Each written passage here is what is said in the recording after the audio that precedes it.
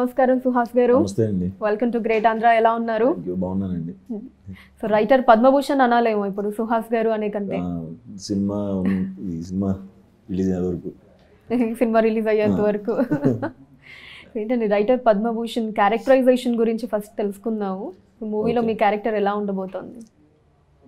ఒక normal middle class ఫ్యామిలీస్లో కరెక్ట్గా అప్పుడే ఎడ్యుకేషన్ అయిపోయి ఏమవ్వాలో తెలియక రైటర్ అవుదామని ట్రై చేస్తూ బుక్ పబ్లిష్ చేద్దాం అని తపన పడుతూ అలా ట్రై చేసి ఒక అబ్బాయి క్యారెక్టర్. సో వాడు ఎలా ట్రై చేస్తున్నాడు, అసలు రైటర్ అవ్వగలడా లేదా అన్న దాని మీదే ఉంటుంది కథ. అండ్ అపార్ట్ ఫ్రమ్ రైటర్ ఇంకా సపరేట్ వేరే కంటెంట్ ఉంటుంది సినిమాలో. సర్ప్రైజ్ ఉంటుంది, చాలా బాగుంటుంది సినిమాలో. ఓకే, మీ మదర్ ఫాదర్ క్యారెక్టర్స్ కూడా చాలా స్ట్రాంగ్ క్యారెక్టర్స్ మూవీలో. అవునవును, రోహిణి బాగా ఎంజాయ్ చేస్తారు ఆ characters. Ashish sir and Rohini madam వాళ్ళిద్దరు ఒప్పుకోవటం ఫస్ట్ మాకు చాలా అడ్వాంటేజ్. అండ్ ఆశీష్ సార్ని చాలా కొత్తగా చూస్తారు, చాలా గట్టిగా నవ్వుకుంటారు, ఘోరంగా నవ్వుకుంటారు. ఓకే, ఫస్ట్ ఇలాగా మీకు ఈ కన్ఫర్మేషన్ వచ్చిన తర్వాత ఇలాగ మదర్ క్యారెక్టర్ రోహిణి గారు చేస్తున్నారు, ఫాదర్ క్యారెక్టర్ ఆశీష్ విద్యార్థి గారు చేస్తున్నారు అన్నప్పుడు మీ మైండ్లో వచ్చిన ఆ థాట్స్ ఏంటన్నారు? ఫస్ట్ యాక్సెప్ట్ చేస్తారు అని అనుకున్నారు?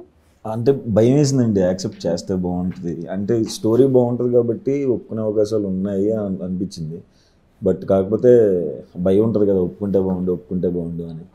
ఒప్పుకున్నారని తెలిసిన వెంటనే ఎస్ అనుకున్నాను, అమ్మయ్య అనుకున్నాను.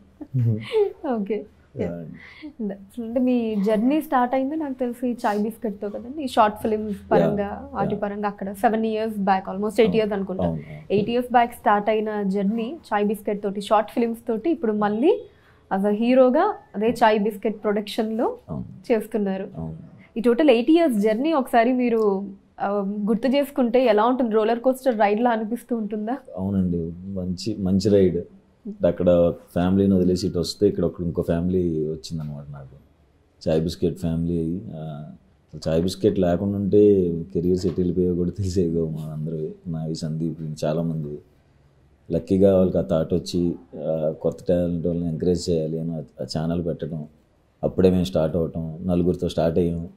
ఇప్పుడు చాలా చాలా పెద్దగా అయిపోయింది, చాలా హ్యాపీగా ఉంది. అన్ని ప్రమోషన్స్ చేసుకుంటూ అన్ని సినిమాల ప్రమోషన్స్ మేము దగ్గరుండి డిస్కషన్ చేసి ఏం చేయాలని ఇప్పుడు మన సినిమాకి మనం డిస్కషన్స్ చేసుకుంటుంటే అసలు చాలా చాలా స్పెషల్ మూమెంట్ అండి. సో మిగతా మూవీస్లో అంటే మీరు క్యారెక్టర్స్ అవి ప్లే చేసేటప్పుడు అంతగా ఇన్వాల్వ్మెంట్ అంటే మేబీ నాకు తెలిసి సీన్ పరంగా షార్ట్కి వెళ్ళే ముందు కావాలంటే ఆ కో యాక్టర్స్ తోటి రిహార్సల్తో మాట్లాడడం ఇంతవరకు ఉంటుంది, కానీ ఒక లీడ్ రోల్ మీరు ప్లే చేస్తున్నప్పుడు ఖచ్చితంగా అన్నిట్లో ఇన్వాల్వ్మెంట్ అన్నది ఉండాల్సిందే. సో ఆ ఎక్స్పీరియన్స్ ఎలా ఉంటుంది? అటు కలర్ ఫోటో కావచ్చు, ఇప్పుడు రైటర్ పద్మభూషణ్ కావచ్చు. కలర్ ఫోటో ముందు దాకా ఎలా ఉండేదంటే, ఇప్పుడు ఒక్కొక్కసారి క్యారవాన్ నుంచి దిగం, వీళ్ళు కూర్చోండి చెప్తాము పిలుస్తాము అని. వాళ్ళు ఎప్పుడైనా ఉన్నా సరే 1-2-3 డైలాగులు అట్లా ఉండి ఓకే ఇంక మీరు రెస్ట్ అని అట్లా ఉండేది అనమాట. అలా కలర్ ఫోటో ఏంటంటే అసలు క్యారవాన్ ఎక్కడ ఉండేది కూడా ఇంట్లో కూడా తెలిసేది కాదు. సో కంప్లీట్గా సెట్ మీద మనమే అన్నిటికీ ఉండాలి, అన్ని సీన్లలో ఉంటాం కాబట్టి ఇది సపరేట్ ఎక్స్పీరియన్స్. ఓకే, అంటే మీ పాత్ర ఎలా ఉంటుందండి ఈ ఇన్వాల్వ్మెంట్ ప్రాసెస్లో? స్టోరీ డిస్కషన్ దగ్గర నుంచి ఇప్పుడు ఖచ్చితంగా పలానా పాత్రకి వీళ్ళని అనుకుంటున్నావు, ఇలా డిస్కషన్స్ అంతా కూడా వస్తూ ఉంటాయి కాబట్టి మీరు బీయింగ్ ఇన్ లీడ్ రోల్ దాంట్లో మీ పాత్ర, మీ ఇన్వాల్వ్మెంట్ ఎంతవరకు ఉంటుంది? ఎలాంటి సజెషన్స్ అన్నవి మీరు ఇస్తూ ఉంటారు? సజెషన్స్ లాంటి అంటే నాకు ఫస్ట్ వచ్చి కథ చెప్తే కథ నచ్చిందంటే ఇంకా అయిపోయింది. ఇంక సజెషన్స్ ఇట్లా చేస్తే బాగుంటుంది, అట్లా చేస్తే బాగుంటుంది అదేముండదు. కానీ సెట్ లేదన్న డైలాగ్ ఇంప్రవైజ్ చేయటం, ఇట్లా ఈ డైలాగ్ చెప్పొచ్చా అంటే నచ్చితే పెట్టుకుంటారు, లేకపోతే లేదు, అక్కడ దాకే ఉంటుంది. ఇంకా అంతకుమించి ఇన్వాల్వ్మెంట్ ఉంటుంది. ఎందుకంటే వినినప్పుడే ఇంకా అది నచ్చితేనే ఉంటాం కదా, ఇంకా సో అది మార్చాలి ఇది మార్చాలి అన్నట్టు ఏమి ఉండదు. ఇలా ఉంటే బాగుంటుందని చిన్నవి ఉంటాయి తప్ప ఎక్కువ ఇన్వాల్వ్మెంట్ ఉండదు. ఓకే, మీకు అనిపించినవి ఆ చిన్న వరకు అంతే, ఇలా చెప్పొచ్చా లేదా అని అది చెప్పడం వరకు అంతే. ఓకే, మాక్సిమం అయితే వాళ్ళు ఏం చెప్పారో డైరెక్టర్ విజన్ కావచ్చు దాని పరంగా డిస్కస్ అంటే ఒకసారి చేసి రిహార్సల్ చేద్దాం అని అంటారు. ఆ రిహార్సల్లో ఏమైనా బెటర్మెంట్ అవుతుంది, సీన్లు మార్చేయటం లాంటివి. ఓకే. అండ్ ఇప్పుడు చాలా మంది కొంచెం ఈ వర్క్ షాప్స్ అన్నవి ఎక్కువగా చేస్తూ ఉన్నారు. ఎందుకంటే మనకి ప్రొడక్షన్లో కాస్ట్ కావచ్చు, టైం కావచ్చు, అంతా సేవ్ అవుతుంది అన్న పాయింట్ ఆఫ్ వ్యూలో ముందే రిహార్సల్స్ పరంగా 1-2 సార్లు ఆ డైలాగ్స్, ఆ బాడీ లాంగ్వేజ్ అవన్నీ సెట్ చేసుకొని తర్వాత షూట్కి వెళ్తే అక్కడ మనకి టైం అన్నది కొంచెం తక్కువ అవుతుంది. ప్లస్ ఆల్రెడీ తెలుసున్నావు కాబట్టి ఇంకా ఇన్వాల్వ్మెంట్ బెటర్, దాంతో ఒక అవుట్పుట్ కూడా బెటర్గా వస్తుంది అని చెప్పి. వర్క్ షాప్స్ డెఫినెట్గా చాలా హెల్ప్ అవుతాయండి. అంటే క్యారెక్టర్ ఏంటో అర్థం చేసుకోవడానికి డెఫినెట్గా వర్క్షాప్ బెటర్ అవుతుంది. అండ్ యాక్టర్స్తో కూడా కొంచెం ఒక ర్యాప్ వస్తే సెట్లో ఈజీ అయిపోతుంది. ఆ క్యారెక్టర్ ఎలా బిహేవ్ చేయాలి అని వచ్చే వరకు వర్క్షాప్ చేస్తే ఇంకా సెట్లో ఈజీ అయిపోతుంది. ఆ బిహేవియర్ ఒకటి నేర్చేసుకుంటే వర్క్షాప్లో ఇంకా షూటింగ్ చాలా హ్యాపీగా అయిపోతుంది. అలా మీరు ఏదైనా మూవీస్కి వర్క్ షాప్స్ చేశారండి? నేను అన్ని మూవీస్కి వర్క్షాప్ చేస్తాను. అవునా? వర్క్షాప్ లేకుండా అసలు ఏ సినిమాకి చేయము. ఖచ్చితంగా వర్క్షాప్ ఉంటుంది, అన్ని సినిమాలకు ఉంటుంది వర్క్షాప్. ఖచ్చితంగా రిహార్సల్స్ సినిమాకి ఒక 2 నెలల ముందే రిహార్సల్స్ అయిన తర్వాతే షూటింగ్. ఓకే. ఆ పరంగా దీనికి కూడా రైటర్ పద్మభూషణ్కి కూడా చాలా రోజులు అవుతాయండి. ఎన్ని డేస్ చేశారండి వర్క్ షాప్ దీనికి? ఒక 10 days చేసి ఉంటాం. 10 to 15 days. అంటే మెయిన్ సీన్స్ ఎట్లా వస్తున్నాయి ఏంటి, అట్లా ఏమైనా ఇంపార్టెంట్ సీన్లు అనుకున్నప్పుడు దాన్ని ఎలా వర్కౌట్ చేయగలం అని ఆ రిహార్సల్స్ చేసుకుని. అండ్ ఇది కాకుండా షూటింగ్ ముందుకు కూడా నైట్ పడుకునే ముందు రేపు ఏం సీన్ చేస్తున్నాం అది డిస్కషన్స్ పెట్టుకుని అవి మళ్ళీ రిహార్సల్స్ చేసి అట్లా వెళ్తాం. ఓకే. సుహాస్ గారు అంటే ఒకసారి కొంచెం లైమ్ లైట్లోకి వచ్చిన తర్వాత, ఫోకస్లోకి వచ్చిన తర్వాత, సరే అంతకుముందు షార్ట్ ఫిలిమ్స్తో స్టార్ట్ అయింది జర్నీ, ఇప్పటివరకు ఇలా కంటిన్యూ అయ్యింది అన్నది చాలా మందికి తెలుసు. బట్ బిఫోర్ షార్ట్ ఫిలిమ్స్ ఎలా జరిగింది సుహాస్ గారి జర్నీ? బిఫోర్ షార్ట్ ఫిల్మ్స్ అప్పుడు కూడా షార్ట్ ఫిల్మ్స్ చేసాం, కానీ చాయ్ బిస్కెట్కి ముందు అది ఎవరికి తెలిసేది కాదు. ఓకే. ఫస్ట్ వచ్చినప్పుడు ఆడిషన్స్కి ట్రై చేసేవాడినండి. ఆడిషన్స్ ఏమి వర్కౌట్ అయ్యేవి అప్పుడు, సరిగ్గా మ్యాప్స్ కూడా ఉండేవి కాదు కదా. సో అడిగి ఆఫీస్కి వెళ్ళి పెళ్లి ఫోటోలు లాంటి ఫోటోలు దిగి అలా తెలియదు కదా అండి. సో అలా ఆఫీసులు పట్టుకుని తిరిగి అట్లా అవుతున్న టైంలో లక్కీగా ఈ టైంలో ఏంటంటే యూట్యూబ్ ఉండటం వల్ల మనకి టాలెంట్ ఏమైనా ఉంటే చూపించుకోవడానికి సరే వర్కౌట్ అవ్వట్లేదు కదా అని ఓన్గా వీడియోస్ చేయడం స్టార్ట్ చేశాను. అది ఒక వీడియో పెట్టిన తర్వాత అది వైరల్ అయింది అన్నమాట ఫేస్బుక్లో. అదే టైంలో చాయ్ బిస్కెట్ స్టార్ట్ అయ్యి సందీప్ మెసేజ్ పెట్టాడు అనమాట. మేము రైటర్లమే ఉన్నాం, 2-3 వస్తే యాక్టర్ కూడా వస్తాడు మాకు అని చెప్పాడు అనమాట. నాకు ఇంకా అబ్బా నాకు టీం దొరుకుతుంది అని చెప్పి ఎగ్జైట్మెంట్లో నేను వెంటనే జాయిన్ అయ్యి ఇంకా అప్పటి నుంచి స్టార్ట్ అయింది మా అట్లా. ఇందులో జాయిన్ అయిన తర్వాత అప్పుడు ఇంకా ఎక్కువ రెగ్యులర్గా చేయడం స్టార్ట్ చేశాను. మీ లవ్ స్టోరీ కూడా 7 years నడిచిందని విన్నాను. అవునండి, ఇప్పుడు 13th year ఇది. 13th year అదే పెళ్ళికి ముందు 7 years నడిచింది, ఇప్పుడు 13th year. అవును, డిగ్రీలో నాకు క్లాస్మేట్ అంటే మేము కంప్యూటర్స్, వాళ్ళు స్టాటిస్టిక్స్ పక్కన క్లాస్లే. సో కంబైన్ క్లాస్లో ఉన్నప్పుడు అప్పుడు అలా పరిచయం. ఓకే. నా ఫ్రెండ్. మీ వైఫ్ నేమ్ ఏంటి? లలిత గారు. ఓకే. ఇట్లా డిగ్రీ నుంచి పరిచయం. సో చాయ్ బిస్కెట్ జాయిన్ అయిన తర్వాత, చాయ్ బిస్కెట్ జాయిన్ అయిన ఒక 1 year 2 years తర్వాత పెళ్లి చేసుకున్నాను. గ్రేట్. అంటే మీరు ఎప్పుడైనా మీరు అబ్జర్వ్ చేసినవి లేదా ఎప్పుడైనా అడిగినవి లలిత గారిని, అంటే ఏం చూసి అంత కాన్ఫిడెంట్గా నా కోసం వెయిట్ చేయటం? అంటే నేను విన్నాను, ప్లస్ ఒక ఇంటర్వ్యూలో కూడా చూసినట్టున్నాను. అంటే ఆవిడే చాలా వెయిట్ చేసి అన్ని ఇయర్స్ కూడా ఇంట్లో ఒప్పించి మరి మొత్తం స్ట్రగుల్ అంతా తీసుకొని మిమ్మల్ని మ్యారేజ్ చేసుకున్నారు అని చెప్పి. అది డెఫినెట్లీ చిన్న విషయం కాదు చెప్పాలి అంటే. అటు సైడ్ సెటిల్మెంట్ లేకుండా. అంటే నాలాంటి అయితే ఖచ్చితంగా అలాంటి అమ్మే ఉండాలండి, లేకపోతే ఎటు పడితే అటు వెళ్ళిపోతూ ఉంటుంది ట్రైన్. ఉండే కొంచెం అన్నీ మేనేజ్ చేయటం, ఇంట్లో విషయాలు కానీ ఇంకా బయట విషయాలు కానీ ఫైనాన్షియల్ థింగ్స్ కానీ అన్నీ తన దగ్గర చూసుకుంటుంది. సో చాలా హ్యాపీ అలాంటి అమ్మాయి రావటం నాకు. లలిత గారికి మీరు ఇప్పటివరకు చేసిన మూవీస్లో బాగా నచ్చిన మూవీ ఏది? ఆవిడ దేనికి మీ క్యారెక్టర్ పరంగా బాగా ఎగ్జైట్ అవుతూ సంతోషపడుతూ మాట్లాడుతుంటారా ఇక్కడ బాగా చేశారు అని? అన్ని సినిమాలకి చెప్పిద్దండి, బట్ కలర్ ఫోటోనే ఆబ్వియస్గా చాలా ఇష్టం తనకి. కలర్ ఫోటోతో హీరో అయ్యాం కదా, సో హస్బెండ్ హీరో అయ్యాడు అట్లా. ట్రూ.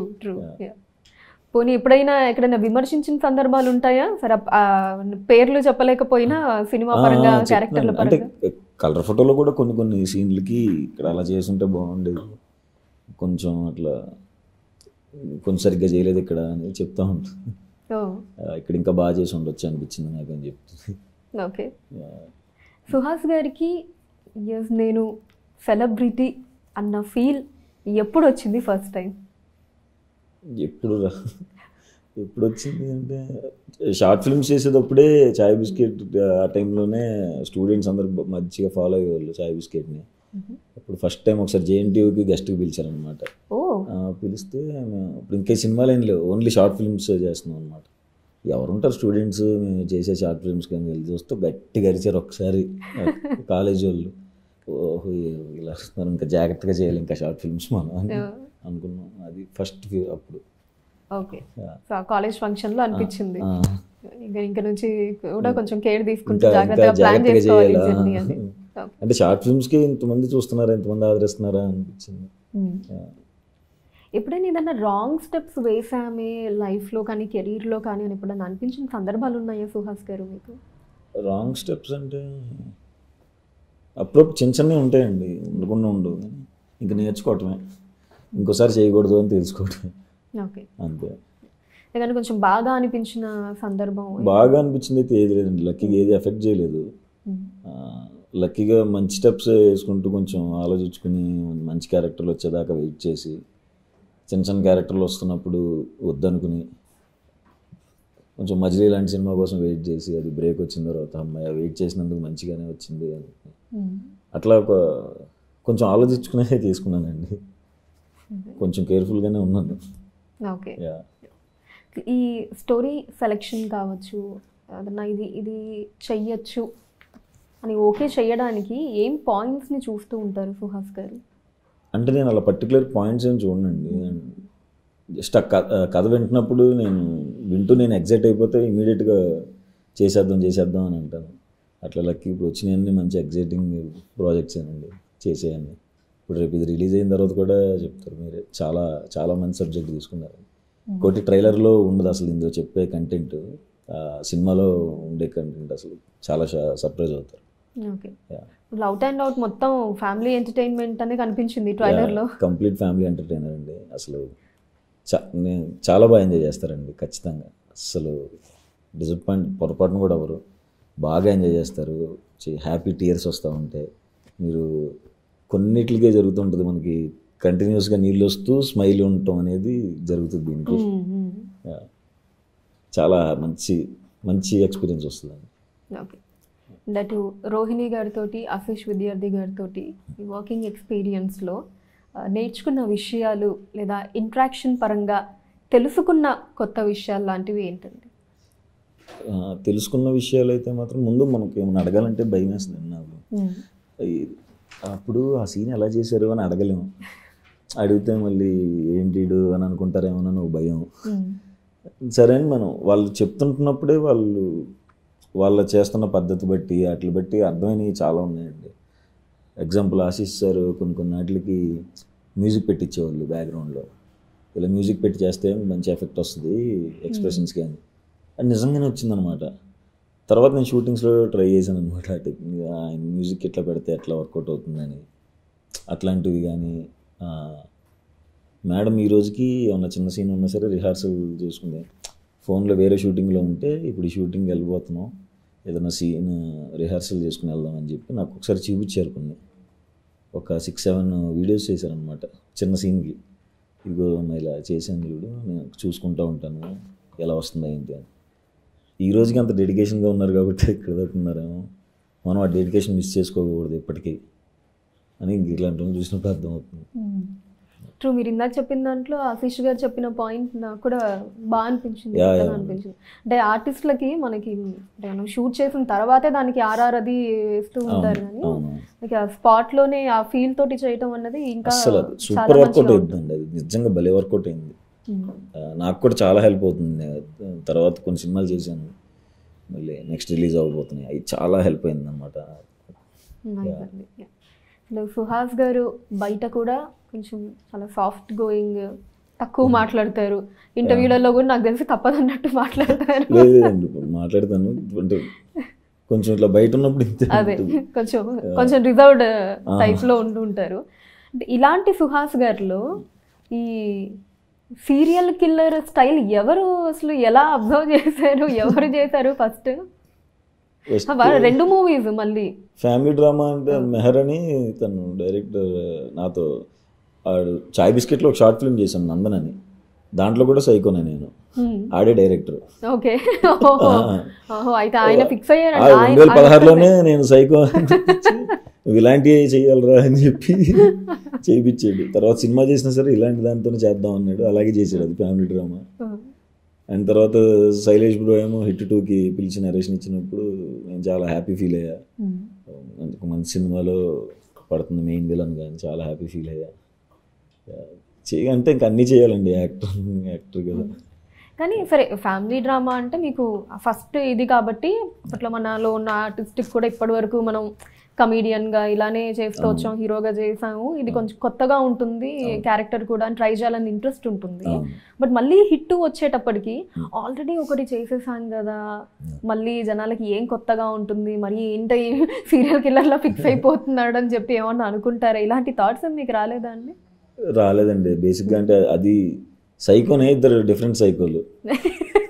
కానీ సైకోయే కదా. అందులో ఏమో ఎక్స్ట్రీమ్ సైకోనెస్, ఘోరమైన ఎక్స్ప్రెషన్లు పెట్టేసి, ఇందులో హిట్ 2లో ఆడు నార్మల్గానే ఆడు, చంపేటప్పుడు కూడా పెద్ద ఇట్లా అంతే, పెద్ద రియాక్షన్స్ ఏమి ఉండవు. సో అదేమో ఎక్స్ట్రీము, ఇదేమో కొంచెం నెమ్మదిగా నీట్గా చేసే సైకో. చూద్దాం, 2 సైకోలు ట్రై చేద్దాం. ఈ లెక్కన ఇప్పుడు ఇంకో ఏదన్నా సీరియల్ కిల్లర్ క్యారెక్టర్ అది వస్తే చేస్తారా? అయ్యే లేదండి, ఇంకా మళ్ళీ అదే చాలు సైకో చాలు, ఇంకా వేరే ఏమన్నా ట్రై చేయాలి. ఓకే, ఏమన్నా ఇది క్యారెక్టర్ ఏమన్నా ఇప్పటి వరకు చెయ్యనిది, ఇలాంటి క్యారెక్టర్ ఏదన్నా ట్రై చేస్తే బాగుండు అని మీకు లోపల ఉన్నది ఏదన్నా ఉందా అండి? నాకు అంటే బేసిక్గా ఇట్లా చేయాలన్నది ఏం లేదు కానివ్వండి, ఏదన్నా కథ వస్తే దానికి తగ్గట్టు చేయటం, ఏదన్నా సరే కంటెంట్ బాగుంటానండి. మళ్ళీ ఇప్పుడు ఒకవేళ ఇలాంటి చేద్దామని ఉందని ఎవరికని చెప్తే వాళ్ళు దానికి తగ్గట్టు రాసి, అది అట్లనే ఉంటుంది. కథలో నుంచే క్యారెక్టర్లు ముందుగానే రాసుకున్న కథలోనే మనం న్యాయం చేయగలిగితే చాలు. అందులో మంచి క్యారెక్టర్ వస్తే హ్యాపీ, అంతే.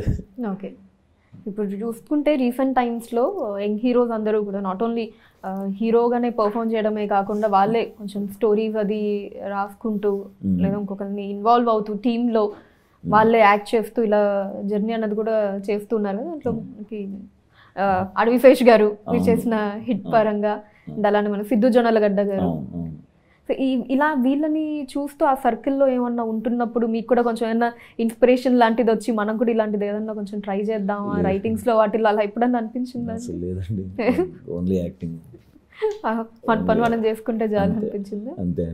ఓకే, ఇన్వాల్వ్ అంటే అది తెలియదు బేసిక్గా, నేను రైటర్ని కాదు కదా, అంటే సినిమాలో రైటర్ని కానీ బయట రైటర్ని కాదు కదా. వాళ్ళు మామూలుగానే రైటర్స్ కాబట్టి అది ఉంటుంది వాళ్ళకి. నేను ముందు నుంచి యాక్టర్ని కాబట్టి ఆ రైటింగ్ తెలీదు. ఈ రైటర్ పద్మభూషణ్ మూవీలో మీరు బాగా ఎమోషనల్ ఫీల్ అయిన సీన్స్ ఎన్ని ఉండొచ్చు అండి? ప్రాపర్ సీన్ ఒకటి ఉంటుందండి, అది ఎవరైనా ఏడవలసిందండి. అది ఎన్నిసార్లు చూసినా ఏడుపు వస్తుందండి, సమస్య లేదు. ఓకే, హ్యాపీ టీయర్స్ అంటే బాధపడుతూ ఏడవం, ఒక రకమైన ఏడుపు వస్తుంది, కానీ వస్తుంది, ఏడుపు వస్తుంది.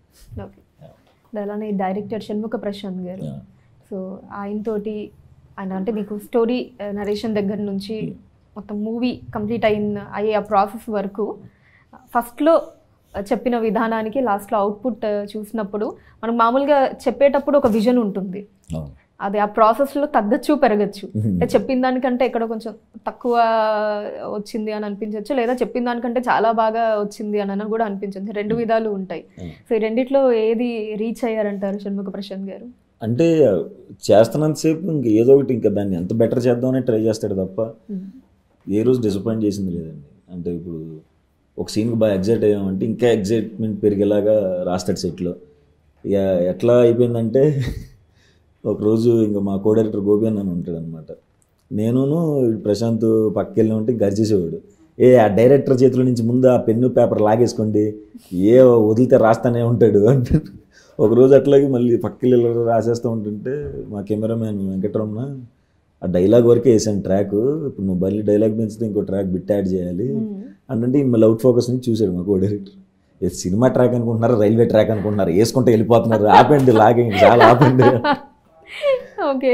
అట్లా అంటే ప్రతి సీన్ ఇంప్రూవైజ్ చేస్తానే ఉండేవాడు స్పాట్లో. ఇప్పుడు మానిటర్ చూస్తున్నప్పుడు మేము యాక్టింగ్ చేస్తున్నా సరే దానికి ఇంకో డైలాగ్ రాసేసి నెక్స్ట్ దాన్ని పెట్టేద్దాం అన్నట్టు అలా. అంటే ప్రతి సీన్ బాగా ఎగ్జైట్ చేసామండి. చాలా బెటర్ అయింది అసలు. ఉన్నదే మాకు చాలా బాగుంది అనిపించింది. అది ఇంకా బాగా డెవలప్ చేసుకుంటూ వెళ్ళిపోయాడు డైలాగ్స్తో. మీ లైఫ్లో ఒక మంచి మెమరీస్ పరంగా మాట్లాడుకుంటే ఎవరైనా ఇచ్చిన కాంప్లిమెంట్స్ పరంగా లేదా సెట్లో కొంతమంది డైరెక్ట్గా కలిసినప్పుడు కూడా, అంటే కో ఆర్టిస్టులు నేను అంటున్నాను, మిగతా ఆర్టిస్టులు ఏదైనా సీన్ మనం చేసినప్పుడు కూడా చెప్తూ ఉంటారు ఎలా చేసావు ఏంటి, బాగా చేసావు. ఇలాంటి మెమరీస్ పరంగా మీరు ఫీల్ అయ్యే బెస్ట్ మెమరీస్ ఏంటండి? బెస్ట్ మెమరీస్ అంటే నాకు ఫస్ట్ అప్పుడు మజిలీ చేసే టైంలో రావు రమేష్ సార్ ఒకసారి ఫోన్ చేసి చెప్పారు, చాలా నీట్గా చేస్తున్నాను నన్ను, అలాగే చెయ్యి, చాలా బాగుంది పర్ఫార్మెన్స్, చాలా మంచి పేరు వస్తుంది అని చెప్పి ఆయన కొంచెం మాట్లాడారండి. చాలా బాగా అనిపించింది. అంత పెద్ద యాక్టర్ అలా బాగా చేసామని చెప్తుంటే అసలు నాకు చాలా ఇష్టం ఆయన రావు రమేష్ సార్ అంటే. ఆయన యాక్టింగ్ చాలా అంటే చాలా ఇష్టం. అలాంటి మనిషి ఫస్ట్ సెట్లోకి వెళ్ళి అసలు మాట్లాడితే ఏమంటారు అని భయపడేవాళ్ళు, ఫోన్ చేసి బాగా చేసాను అని చెప్పనేది అలాంటి కాంప్లిమెంట్ మర్చిపోలేండి. అండ్ అలానే మీ ఇది ఒక ఎక్స్ప్రెషన్ కూడా నాకు చాలా బాగా గుర్తుండిపోతుంది. ఐ థింక్ మిషన్ ఇంపాసిబుల్ అనుకుంటాను, చిరంజీవి గారు కాంప్లిమెంట్ చేసినప్పుడు మిమ్మల్ని చాలా ఎమోషనల్ గా కూడా అనిపించింది. అవును, అంటే అది ఎక్స్పెక్ట్ చేయలేదండి అప్పుడు. అంటే చూస్తే చాలనుకునే చిరంజీవి పిలిచి అంటే పిలుస్తారని అనుకోలేదు. అలా మాట్లాడేవాటికి అప్పుడేం అర్థం కాలేదు, కొంచెం బ్లాంక్ అయ్యాను అంతే. ఓకే, చాలా హ్యాపీయెస్ట్ మూమెంట్ అది నాకు. బ్లాంక్ మూమెంట్ నుంచి తేరుకున్న తర్వాత ఏమనిపించింది? వెంటనే తేరుకోలేదండి. అప్పుడు కొంచెం బయటకు వచ్చి ఇంకా ఆ రోజు అనుకున్నాం అందరం, ఉన్న డైరెక్టర్స్ అందరం ఇవాళ నిద్రపోలే మనం, అందరం మాట్లాడాం. అందరం అంతసేపు ఆయనతో స్పెండ్ చేసేపాటికి అసలు ఏం అర్థం కాలేదు ఒక్క నిమిషం. ఓకే, మర్చిపోలేని రోజు అండి అది మాత్రం. చాలా హ్యాపీయెస్ట్ మూమెంట్ అది. మీ మూవీస్ చూసారా అండి? అటు వీరసింహారెడ్డి కావచ్చు, వాల్తేరు వీరయ్య? అన్ని చూసాను. అన్ని చూసారా? ఓకే, ఎలా అనిపించాయి మూవీస్? నాకు నచ్చినాయండి, అన్ని ఎంజాయ్ చేశాను. వింటేజ్ హీరోస్ మళ్ళీ చూస్తుంటే చాలా హ్యాపీ అనిపించింది. సుహాస్ గారు ఎప్పుడైనా ఈ థియేటర్స్ లో గోలలు చేయటం లాంటివి ఏమన్నా చేస్తానండి, ఖచ్చితంగా చేస్తాను. అంటే ఫ్రెండ్స్తో వెళ్ళినప్పుడు మాల్స్ లో చేయలేము కానీ సింగిల్ థియేటర్స్కి వెళ్ళినప్పుడు మాత్రం చేస్తామండి, అరిచేస్తాం, వచ్చేస్తుంది ఇంకా అది. మరి ఈ రీసెంట్ మూవీస్ లో అరవటం లాంటివి జనాలతో పాటు ఏది ఏ ఏ సీన్స్ కి అరిచారు చెప్పండి? చాలా వచ్చానండి. అంటే పర్టికులర్గా అయితే అన్ఎక్స్పెక్టెడ్గా మొన్న ఆ పాటలో వేర్ ఇస్ ద పార్టీ పాటలో ఆ ముఠమేస్త్రి స్టెప్ వస్తుంది కదా, అది ఎక్స్పెక్ట్ చేయలే. నేను అప్పుడు గొంతు పోకూడదు, గొంతు పోకుండా ఓన్లీ విజిల్స్ వేయాలి, గొంతు పోద్దు, మళ్ళీ డబ్బింగ్ ఉంది అని అనుకుని సడన్ గా వచ్చేది అన్ఎక్స్పెక్టెడ్ బట్టి అరిచేసాను, పోయింది గొంతు మళ్ళీ. అలా అరిచింది దానికి. అంతే గొంతు పోయే అంత అరిచారా? అంటే అది ఎక్స్పెక్ట్ చేయలేదు, సడన్ గా ముఠమేస్త్రి స్టెప్ వచ్చిందని, అన్ఎక్స్పెక్టెడ్ థింగ్ కదా, వింటేజ్ చూసేపాటికి అసలు అలా అరిచేసింది. అయిందండి. అండ్ ఆ ఫీల్ సుహాస్ గారు, మనం థియేటర్లో కూర్చొని ఇందాక మనం మాట్లాడుకున్న ఎగ్జాంపుల్ చూస్తే అంటే హీరోస్ ఇమేజ్ అన్నది లార్జర్ దాన్ లైఫ్ ఉంటుంది. We enjoy, we celebrate, we worship even హీరోస్ని. అసలు ఇక్కడ అంతా ఒక హీరో అనే ఒక ఆ చైర్లో మీరు కూడా ఉండటం అన్న ఆ థాట్ ఎప్పుడైనా ఆలోచించినప్పుడు గూస్ బంప్స్ వస్తూ ఉంటాయా మీకు? అందుకనే హీరో అన్నది కొంచెం ఇబ్బందిగా ఉంటుంది, కానీ అందుకనే యాక్టర్గా అన్నీ ట్రై చేద్దామని కూర్చున్నాను. ఓన్లీ హీరోగానే కాకుండా యాక్టర్గా అన్నీ ట్రై చేయాలని దాంతోనే ఉన్నాను. ఓకే, గూస్ బంప్స్ అనేవి వస్తూనే ఉంటాయి థాట్ వచ్చినప్పుడు, అది కామన్గా. అండ్ అలానే అల్లు అర్జున్ గారు కూడా కలర్ ఫోటో టైంలో అనుకుంటాను మిమ్మల్ని ఆఫీస్కి పిలిచి మరి 1 hour వరకు మాట్లాడారని చెప్పి విన్నా నేను. 1 hour ఏం కన్వర్జేషన్ జరిగిందండి? అంటే మొత్తం సినిమా గురించి మొత్తం అన్ని పాటలకి ఎక్కడెక్కడ ఎగ్జైట్ అయ్యారు ఏంటి అన్నీ చెప్పారు. అండ్ ఇంకొకటి అలాంటి వాళ్ళు పిలిచి మాట్లాడుతుంటే మనకన్నీ ఫ్లాష్ కట్స్ వస్తాయి తప్ప ఎక్కువ మాట్లాడేది ఇలా ఏం చెప్తున్నా సరే మనకన్నీ ఆర్య ఇవన్నీ గుర్తొచ్చేసి మనం మాట్లాడుతున్నాం, దగ్గరుండి మాట్లాడుతున్నాం అనేది ఈ ఎగ్జైట్మెంట్లోనూ అయిపోతుంది సగం. 1 hour కూడా అలా అయిపోయింది, 1 minute అంత బాగా అయిపోయింది అప్పుడే అనుకున్నాను. చాలా ఇష్టం అంటే అంత పెద్ద హీరోస్ అట్లా పిలిచి ఎంకరేజ్ చేస్తుంటే అంతకంటే హ్యాపీ థింగ్ ఏముంటుంది. న్యూ కమర్స్కి. నైస్ అండి.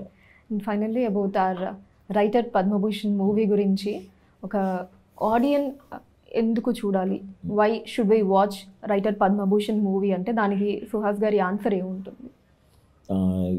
ఎందుకు చూడాలి అన్నదానికి నా దగ్గర సంబంధం లేదు, బట్ చూస్తే మాత్రం ఖచ్చితంగా లవ్ చేస్తారు, నాకు దాంట్లో డౌట్ లేదు. చెప్తున్నా, థియేటర్ దాకా వెళ్ళగలిగితే చాలు, వెళ్ళిన తర్వాత ఇంకా కూర్చోబెట్టడం మా బాధ్యత అంటారు. ఖచ్చితంగా ఎంజాయ్ చేస్తారు. ఏంటి ఇది చెప్పాడు ఏముంది సినిమాలో అని అయితే ఎవరు అనుకోరు, ఖచ్చితంగా అందరూ బాగుంది అంటారు. అందరూ నాకు ఇన్స్టాగ్రామ్లో మెసేజ్ చేస్తారని అనుకుంటున్నాను చూసి. థ్యాంక్ యూ సుహాస్ గారు, thank you so much. Thank you so much అండి, థ్యాంక్ యూ.